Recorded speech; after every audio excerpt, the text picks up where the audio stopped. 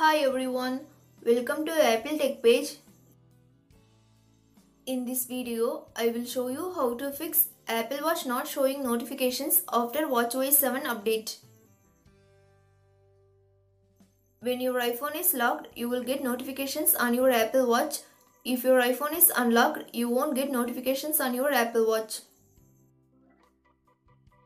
Solution 1 is turn off cover to mute. Open Watch app on your iPhone. Select My Watch tab at bottom, then tap on Sounds and Haptics.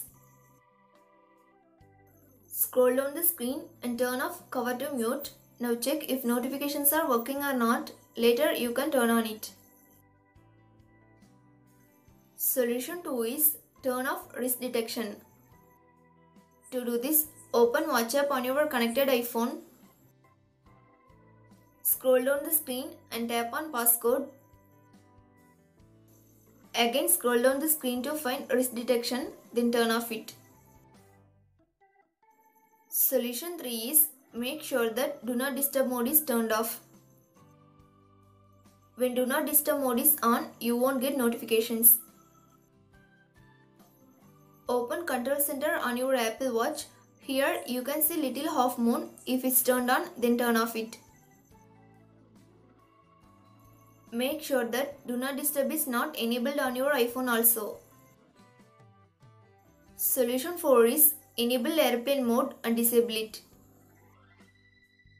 Enable airplane mode on your both iPhone and Apple Watch, then wait for a minute and disable it. Solution 5 is change notifications from mirror iPhone to custom. Go to Watch app on your paired iPhone. Select the app that you don't get notifications on your Apple Watch. If Mirror My iPhone is selected, change it to custom, then select Allow Notifications. Solution 6 is restart your Apple Watch and iPhone.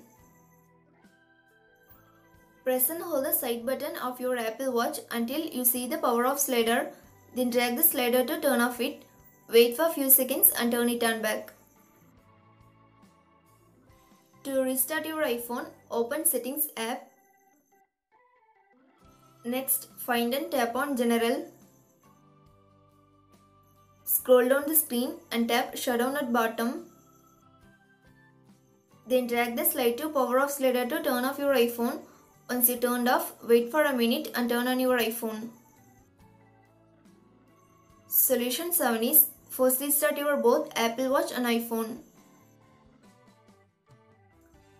Press and hold the power button and digital crown button at the same time until you see the Apple logo. If you have iPhone 8 and later models on iPhone SE 2nd generation, then do the following steps to force restart. Quickly press and release the volume up button. Next, quickly press and release the volume down button.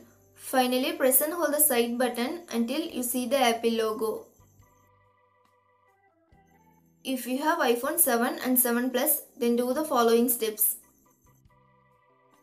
Press and hold the sleep or wake button and volume down button at the same time until you see the Apple logo. If you have iPhone 6s Plus and earlier models, then do the following steps. Press and hold the home button and power button at the same time until you see the Apple logo. Thanks for watching. Do like, share and subscribe to Apple Tech page.